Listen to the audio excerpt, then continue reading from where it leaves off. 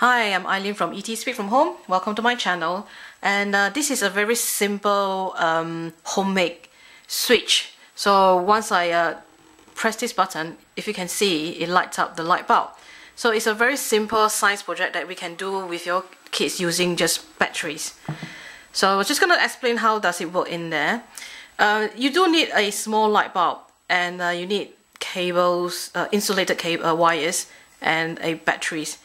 And we also have this tiny little switch, the on-off button, and some duct tape for this project.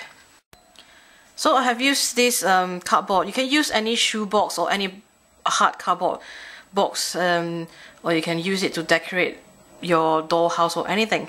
So basically we have connected from here, which is the battery, which is the negative point. So we just connect the wires onto the back of the light bulb, and we're gonna do a circuit, and also some wires in here. Just tape it down, and over here, which you can't see, which is again we tape one side wires and tape on to the other side, which is to complete the whole circuit.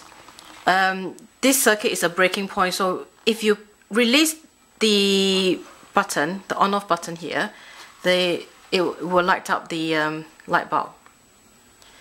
If you don't have this breaking point, the light bulb will continuously light up. So we have added this little feature, which is the on-off button for our little light bulb.